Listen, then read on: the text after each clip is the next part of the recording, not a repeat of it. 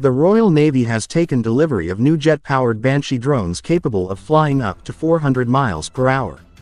The adoption of the powerful Banshee Jet 80 Plus is a significant step forward as the Navy forges ahead with the use of remotely piloted air systems (RPAS).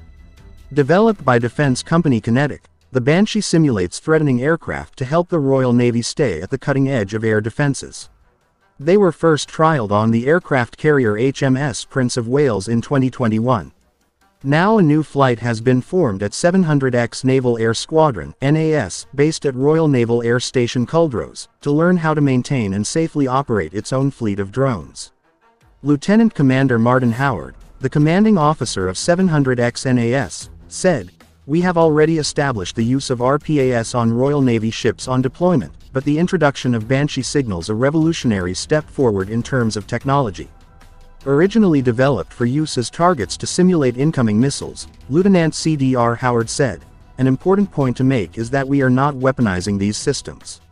Instead, this will be a vehicle that will allow the Navy to test different types of sensors. The most important thing for me is that people are at the heart of this enterprise.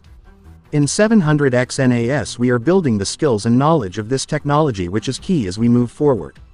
The Banshee drones are 10 by 8 feet approximately 3 meters by 2.5 meters in size and can fly in excess of 400 miles per hour with a range of more than 60 miles.